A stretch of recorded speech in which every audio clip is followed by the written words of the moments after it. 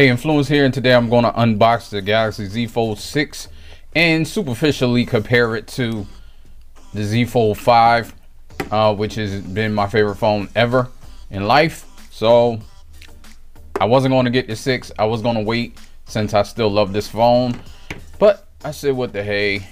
They had a bunch of good deals. Samsung always got good deals in the beginning when you first pre-order. I mean, granted, good deals, what you're still paying for essentially what is probably the same phone. You don't gotta upgrade every year like me. Don't be stupid. Transformers reviews, tech and the news, whatever else I use as a muse. Hit subscribe, I appreciate the views. Influences interest on YouTube. I'm glad they took a page from other manufacturers and had these easy open. And I got the blue, which is great. I've never seen this yellow sticker before. I hope this is something new, maybe quality control, or I hope this is a new phone. In the box, you get the phone. The phone already looks different. It feels different than the 5. It's a little more square to me. Yeah, a little more square. It looks like it's a little bigger. It's supposed to be a little bigger. It is, the bezels, it's like 3 millimeters bigger, the screen, so it makes it seem a lot bigger. I don't know, I'll compare it in a minute. Let's get the first fold out the way. Really nice. It's definitely square, more square than that phone. Peel this off. Yeah, the screen just says impressive without it even being on. It's a little easier to open. I suspect that's by design. This phone was really hard to open, especially, I mean, you're not going to use this phone with one hand, but if you're trying to open it with one hand and look, it's a little, this phone is a little easier. It feels like it's maybe magnetic, and then once you open it, it's fine and it's out, but it doesn't feel flimsy. Like the hinge doesn't feel flimsy. So you still got a USB-C down here. Let me turn this on while I'm talking about it. Power button over here. Volume rocker. See if this got some juice. It should. They usually have juice coming from the factory. There we go. Samsung Galaxy. See the back, the camera array. I think the cameras are the same as the 5, but they do look different.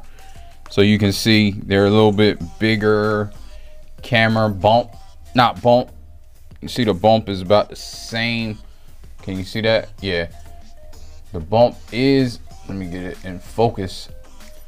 Bump is about the same, but the cameras are definitely bigger, the housing anyway, not the actual cameras.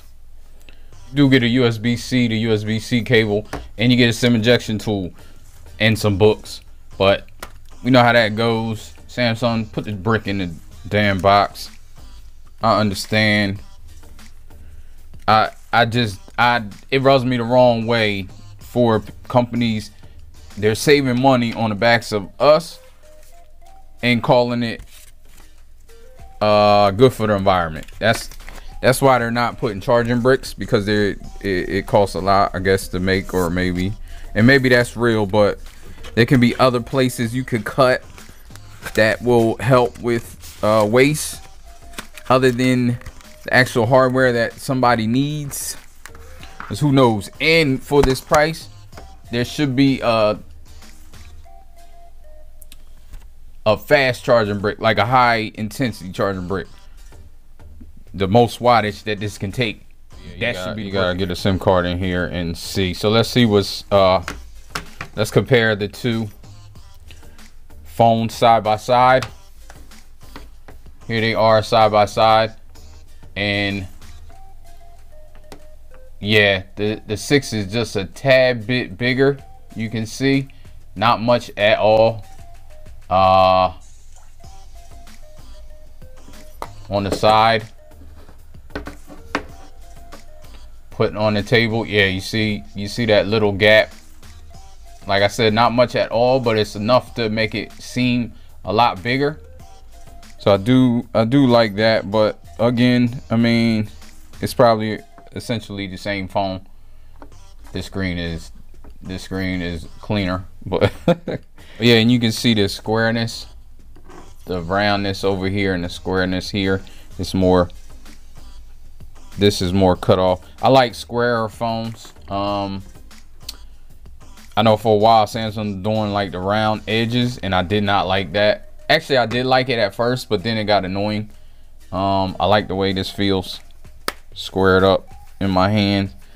There's the hinge. Again, let me compare these next to each other side by side like this. So because of the camera bump, I can't really tell. I can't put them face to face. Let me move it like this and see if I can get them a little closer.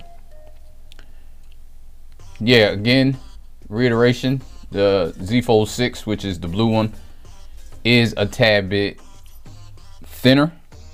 It feels a little thinner.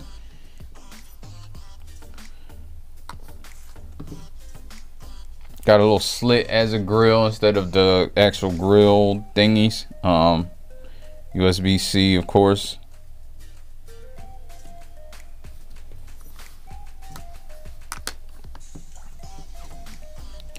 Got some of the same features, same look. Basically just revamped a little, and that's all. I'm sure this is the fingerprint sensor.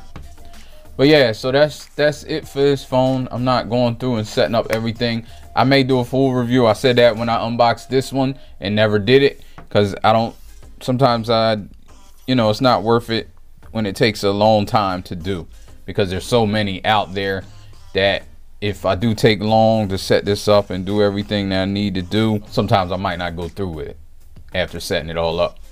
All right, so thanks for watching. I'll get over with you. Accessibility mode. Whoa. Continue holding the screen with 2 fingers until you hear a beep. Alrighty. Hey everyone, thanks for watching. If you enjoyed this video, make sure to give it a thumbs up and leave a comment below. Don't forget to subscribe and hit that notification bell so you never miss an update. Follow me on your social media handles for more behind-the-scenes content. See you in the next video. You know, life ain't over, life ain't over, life ain't over. As long as you're alive, you can give another try and take it real high if you want.